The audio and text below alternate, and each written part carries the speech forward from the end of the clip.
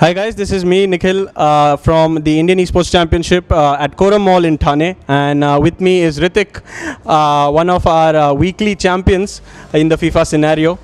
I heard a lot about you, Hritik, so I just wanted to have a better insight on how you actually, go about with the game, and what's your take about the entire tournament?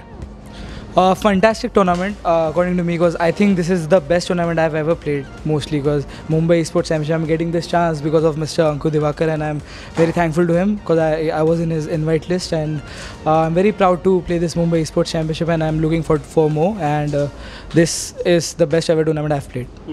So, coming back to the point wherein you have been in the circuit, but not many people know you on the national scenario or the international circuit. So, what are you doing to, get that exposure? Are you participating in tournaments, or what is the entire picture in your mind?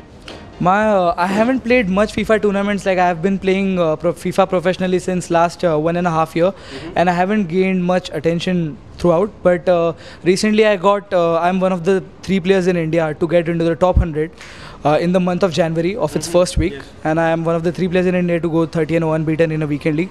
And I am because of that, I gained a lot of attention, and mostly people know me now. And I'll be looking forward to keep on doing more such things and make India proud, and hopefully represent India in an international level. So, bringing that national representation into the picture, what is your take when it comes to the family support or your friends, and how do they, go about your esports career? What do you actually feel they need to do for you, or how the equation goes about? I don't think they have to do anything right now, because I am very blessed to have an immense amount of support from my family as well as my friends, my girlfriend, and everyone. I'm very relaxed right now because of them, and my mind it's very stable, because sometimes players from esports, they don't get much support from their family. Right. But I'm very blessed to have it, and I'll be proving them their trust in me. I'll make them proud. Okay. So, what's your take on the competition at stake? So, we have the likes of many international representatives like Sujay and Sudhin, Saransh, and some other people who are also there and there.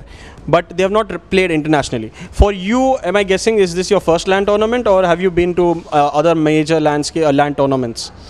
No, I haven't been to any major LAN tournaments. This is my first ever major LAN tournament, and I've been to small ones. But I've done well, and I'm looking forward to do quite well in this one. I know there are many good players right now from international level and everything, but I'm confident in myself, and I'm looking forward to win it.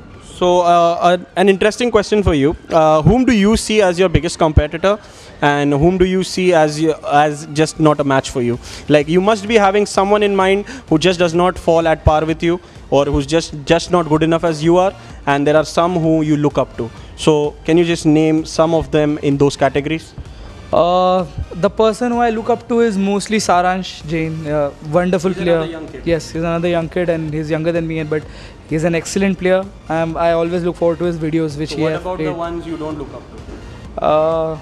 I don't look up to, I don't know, maybe Karan Singh. Okay. I haven't so Karan seen, Singh is a big name in the FIFA fraternity. But I haven't seen him playing any in the major tournaments in YouTube videos or nothing like that. Right. So I haven't looked forward to him much. And in terms of rivalry, I think it's Tanish Mishra, because I haven't. We are not quite chill, and we had a major mouth to mouth, Okay, fight. so there's been a fiasco sort of scenario in those. It's been there in Dehradun, and I'm looking forward to, if he'll be in my group, that will be my aim to beat him up. That's going to pump you up a lot more. Yeah. So looking forward to things. What's your take on Ankur per se? When Ankur as a person and Ankur as an idol in the FIFA community? I've been knowing Ankur since 1.5 years. We first met at Studs, and he helped me. I had some problems then. I used to get pressured easily, because my hands used to shake a lot. Then I talked with him. That's just regarding performance pressure. Yeah, performance pressure. Then I talked with him. Then he helped me sort my mindset, and he told me that day, ki, next time when I see you, I want to see a better mindset and a better personality. And I feel I'm trying my best right now, and I'm at this stage, and he's seeing me right now doing so well. So I'm proud of that. He has helped me majorly in developing my skills.